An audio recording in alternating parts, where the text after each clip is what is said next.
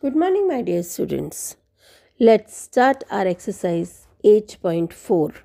Question number 2. A car leaves the city at a constant speed of 50 km per hour at 6 am. After 1 hour, another car also leaves the city at a constant speed of 60 km per hour in the same direction. At what time will both the cars meet? From point A, one car starts at 6 am and travels at the rate of 50 km per hour. And after 1 hour, that is at 7 am, second car starts and it travels at the speed of 60 km per hour. So speed of first car is 50 km per hour, speed of second car 60 km per hour.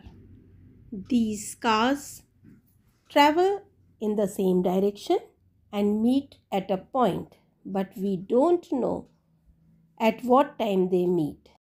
Let first car travels for x hours. So, time taken by second car will be x minus 1 hours because it starts after 1 hour.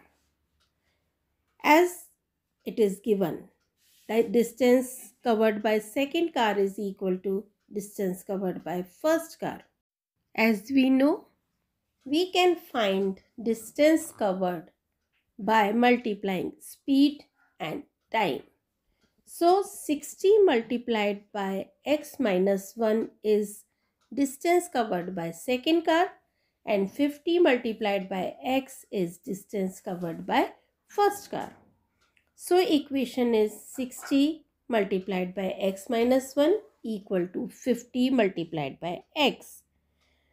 Solving the equation, we get x equal to 6. So after 6 hours from 6 am, both the cars meet. It means both the cars will meet at 12 noon. Thanks for watching.